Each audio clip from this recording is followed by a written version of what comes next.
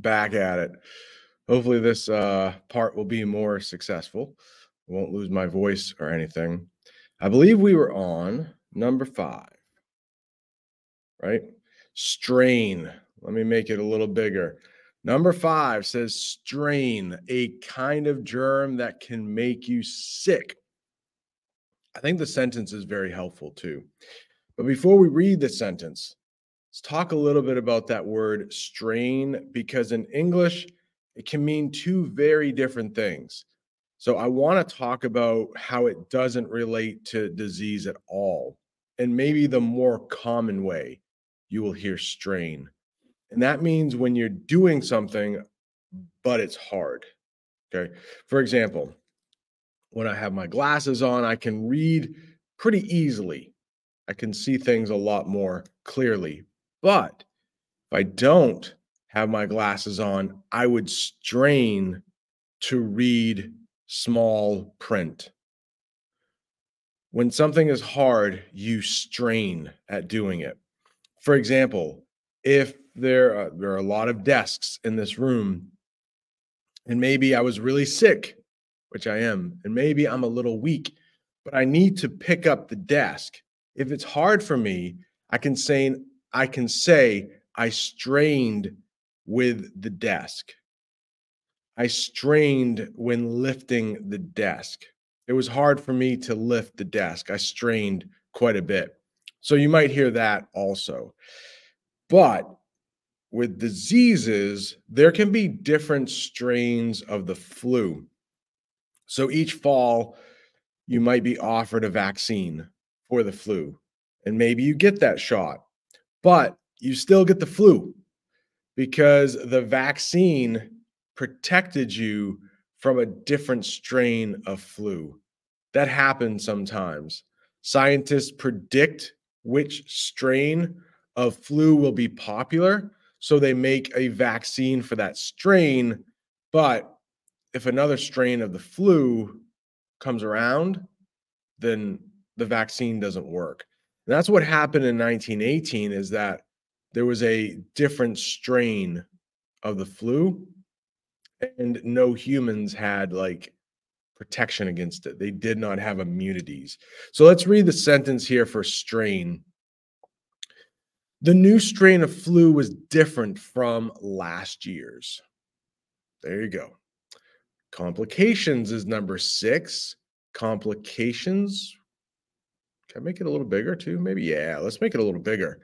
So complications are new problems that make a situation harder or more serious. So here's a sentence. If a cold leads to more problems, like having trouble breathing, these are called complications. You might also hear the word complicated. So it just means something that makes things harder. So let's say, I hope this doesn't happen to you, but I know some of you are working now. You have new jobs. Well, your boss doesn't want you to be late, right? They want you to be on time. So let's say you leave your house at the normal time, but there's an accident and the road is blocked. For you, that would be a complication. That makes your life harder. You thought you were going to be getting to work on time, but because of that accident, your life now just became more complicated. You have a complication. Yeah, so that happens with older people too. I know if you're going into nursing, right? So maybe an older person, they get a cold, they get the flu. It's not good. But if they were a long time smoker and their lungs are not strong, well, that would be a complication because they would probably struggle with breathing. This made their life more difficult. Complications. What's number 7? I don't even know. Oh, gosh. Suffocate is the way that is pronounced. Suffocate. I'll make it bigger. To not be able to breathe. Suffocate. The room was so full of smoke that it was hard to breathe, and he felt like he might suffocate. Suffocate. And I know that when you are sick, sometimes it might feel right now for me a little bit, it might feel like you are suffocating because your nose is just all full of things and your lungs might be all full of things. So, suffocating is what we call it when, like, the air is hard to breathe. You technically suffocate if you're underwater, drowning, but we just use it with air. So, let's say you are in a big city and there is a lot of pollution in the air. It may feel like you're suffocating. So, hard to breathe. Number 8, I will pronounce this a couple times. Contagious. Contagious. Contagious. Easy to spread from one person to another. One thing I like to talk about is a yawn. In English, you know what a yawn is? People do it when they are tired, something like that. Well, yawns can be contagious. If you see another person yawn, that may make you want to yawn. Contagious. Sometimes a sickness can be contagious. If I have a cold and I'm coughing and I'm sneezing, coughing into my hand, not good. You're supposed to cough here. Because if you're coughing and then you shake somebody's hand, well, guess what? You probably just gave them your cold. Sneezing, chew, all of that stuff gets into the air.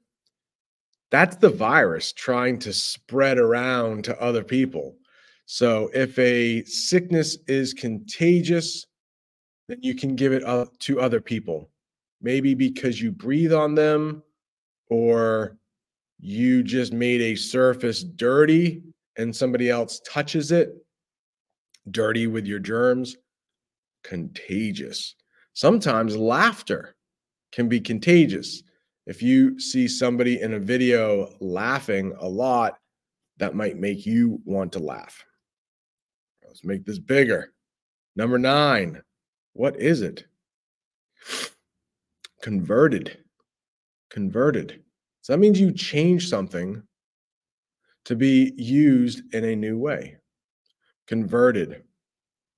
How about this sentence here? The big room was converted into a place for people to eat lunch. Converted.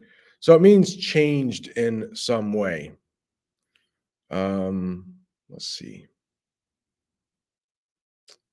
Sometimes schools are converted into new things. So our old school, our old high school was just demolished. So that was not changed in any way. But sometimes older schools are turned into apartments. Like each classroom becomes a place for somebody to live. That has happened right in our town before. Old schools get converted into apartments. Hopefully that helps. We got one more. Makeshift. Makeshift. Can you see that? Is that on the screen? Let me make it bigger. Makeshift. Something made in a quick way to be used for a short time. They made a makeshift tent from a sheet and some sticks. Makeshift. So sometimes when there's like a tragedy, like think about 9/11, I think most people know that. Well, a lot of people were hurt and there weren't a lot of hospital rooms. So there were some makeshift. Oh, the lights went off again. I kind of like it like that. So there were some just some makeshift hospital rooms on the side of the road to try to help people quickly. I think this happened during the coronavirus too. We'll just leave the lights off. But sometimes there were, because so many people needed hospital beds, They were just makeshift hospitals made in parking lots. They would put up a tent so they could treat people. This happens in war sometimes. Like a makeshift hospital is built really quickly to help the wounded.